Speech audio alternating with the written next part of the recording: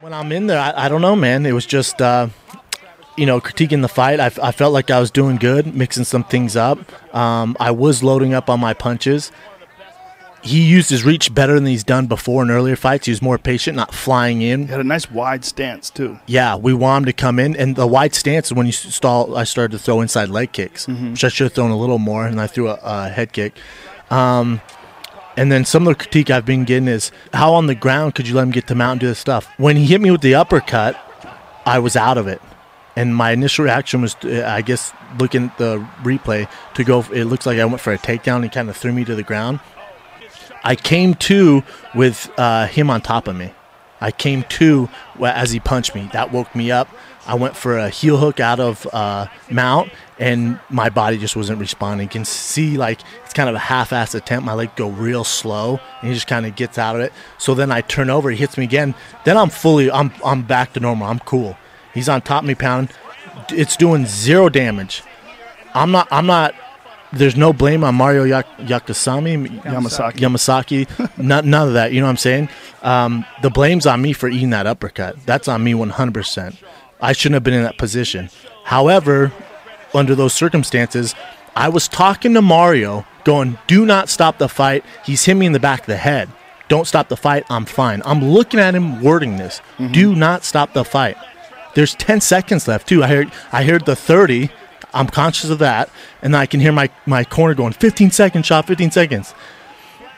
So I just remember talking to Mario, being like, do not stop it, man. And then he stopped it. And then there you go.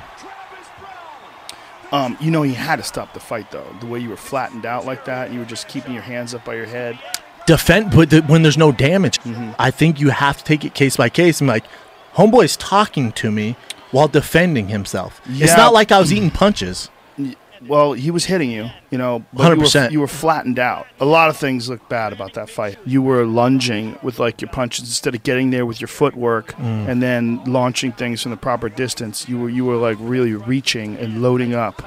You looked very stiff. You looked very stiff. You didn't look fluid. You just didn't look good. It didn't look like you were well prepared. Like your movement just didn't look like an elite fighter's movement. What you were doing was very, very stiff. It was very stiff, and it was like a lot of apprehension in your movement. You could see the way Travis is moving. Like, his boxing was very clean, good technique, good movement. He's a bad motherfucker. I was worried about you coming into this fight. I can tell you that right now. I worry about your commitment to fighting, and I worry about where you stand. Not your commitment to training. Not your commitment to training, not your commitment to give it your all. I think you have one foot out the door. I think you're looking. You disagree? I think you're looking at where the future is going to take you, and that you can't do this forever. And I think that's a very dangerous place to be in fighting. You're a smart dude, and the problem with smart dudes is smart dudes think about concussions. You think about how many you've already had, how many you got coming up, how much damage you're taking in training. When does damage start to show up in your life? The reality of your skill set, where you at now, I don't see you beating the elite guys. I don't see you beating Cain Velasquez. I don't see you beating Junior Dos Santos. I don't see you beating Fabricio Verdum. You came into fighting fairly late in life. You're a good athlete. You're a strong guy, you're a big guy, and you can do a lot of things because of that. And you're very dedicated, and you're very disciplined, and you get shit done. But there's a reality of fluidity of movement, of mechanical efficiency of movement that happens when you get a guy who's trained his whole life at a certain aspect of MMA, whether it's wrestling, whether it's kickboxing, whether it's jiu-jitsu. There's a fluidity to their movement that you don't really have. And it's not that you don't try hard. It's not that you're not dedicated. It's not that you're not disciplined. It's not that you're not intelligent. There's shit that other people can do that you can't do. If you had a wrestling match with Cain Velasquez, how well do you think you'd do? Straight up wrestling? Yeah. I think people would be surprised. Really? You think so? I think you'd be surprised. I really do. I think he'd fuck you up. There's a certain amount there's a bridge between you and the very best guys in the world. And I don't know if you can cross that bridge. That's the reality of life. You're a very good fighter. That's not what the issue is. The issue is, can you become a champion? If you can't become a champion, are you comfortable with getting knocked out 3 or 4 more times over the next 5 or 6 years? You know, and that is a possibility. It's a possibility. It might not happen.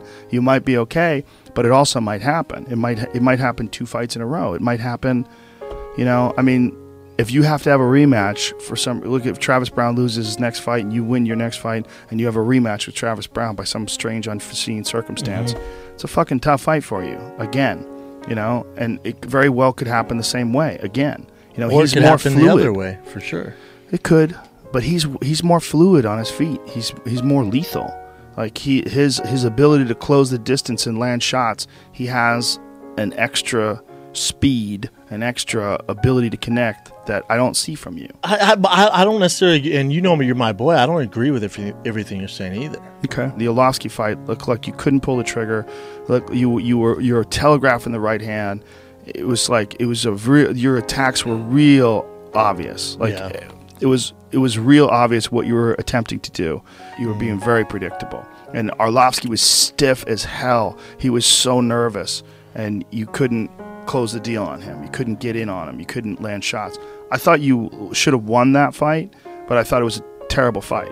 You know, if I'm a guy who's a talent scout and I'm looking at potential world beaters, or I'm looking at guys who can fight at the elite level, or guys who can fight for a world title, based on those performances, I would not say that you're there. You just shouldn't be fighting at an elite level if you move a certain way, if you have a certain hitch to your step, if you're making mistakes like lunging forward with punches, you're leaving your chin exposed, you're loading up on the right hand over and over again, you're not recognizing that you're not hiding it enough, you're not recognizing that you're not being diverse enough in your attack. I worry more about you than I do about them, because I think that you leave more openings, you have more vulnerabilities.